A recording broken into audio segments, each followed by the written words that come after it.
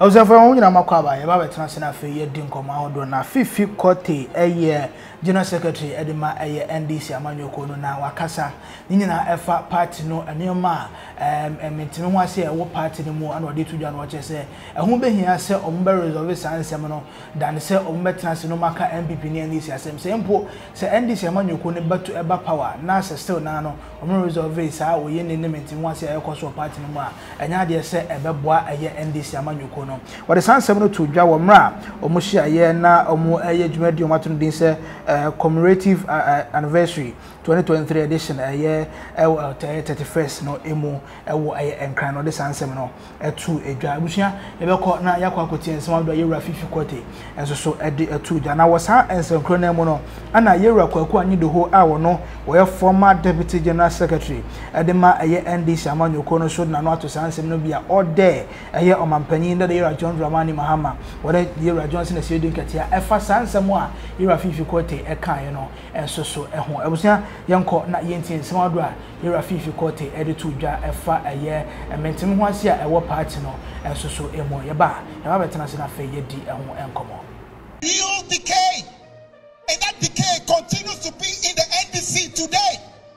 So I don't want us NDC to pretend that 31st is simply a day to bash NPP.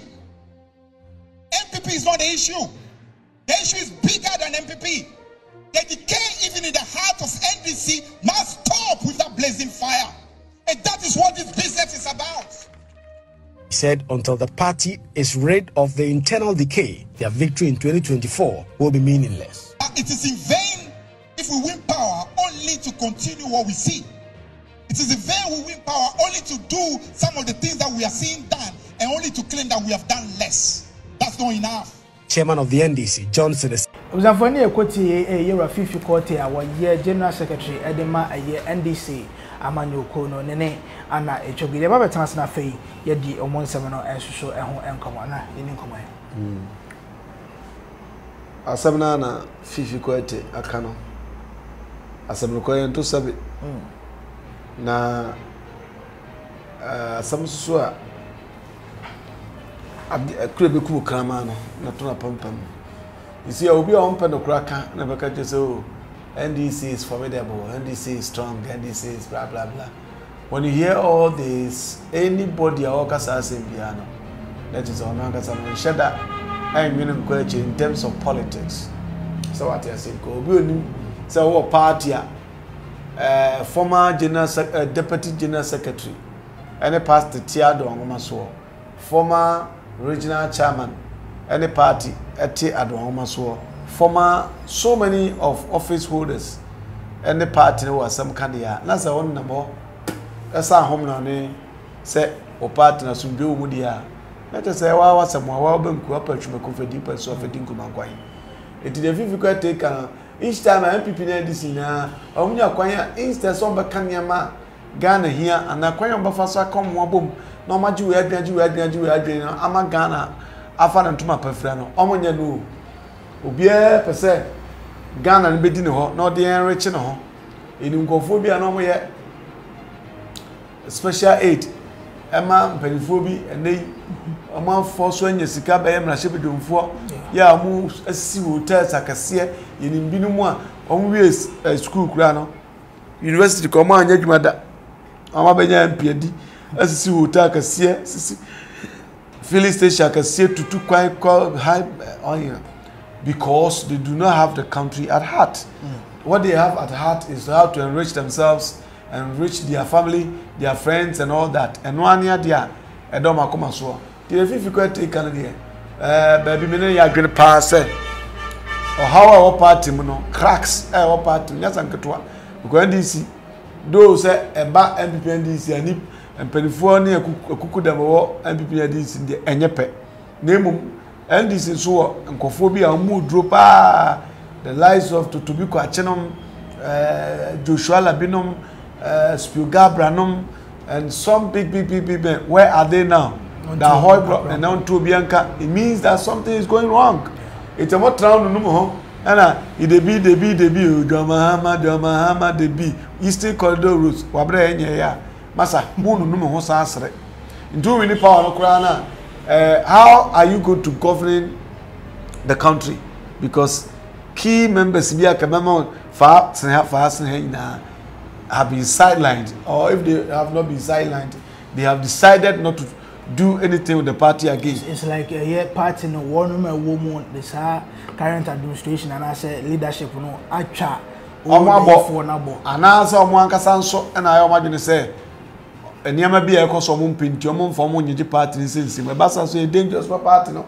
So when I see people medical case I bet that 2024 no, even if Muhammad wins or winning because I'm for desperation. Yesterday they feel that Mahama can do anything better for Ghana. Mahama has nothing again to offer Ghanaians as long as politics or government is concerned. Because BBA Amanyo Simbia, why any day we unisho deba, but a man for better manua, on better man because they are desperate. Partner and needance NPP Amamudu and Kwasa on penalty area, Yantuma Mahama sa.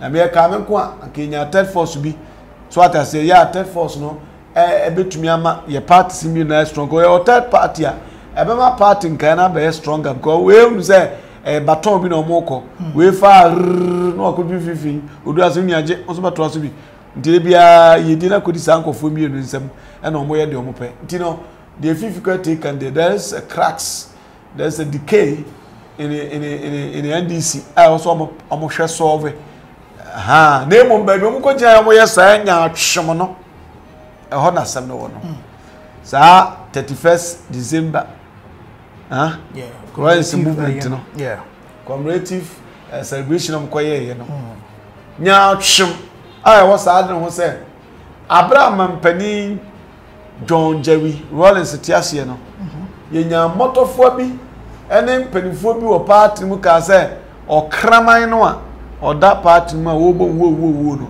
se say up na to boom ema ebe ko wie no na NDC for both nkwada mpanyin no mu Rollins baako say e okwa ma Rollins ka say as for we NDC our mouth are like acid onyo no na ka say omo babies with babies with sharp teeth nkwala nketekete omo hia no ga kawa e chen yi de lay so niwa na nkwaya san hwehwe no say de otiase mo do no a hwehwe ni mu tie ho no ya 1 point na memra kwakwindo so nsem a o ka say omompam Fifi Kwetey say omompam dada Mahama o bema okura pure water kase mi nsensen na hem a straw ebia so a ompam a friend say Fifi Kwetey mi enrade because ensam a waka no so we general secretary na ensam ho na wa address na so beja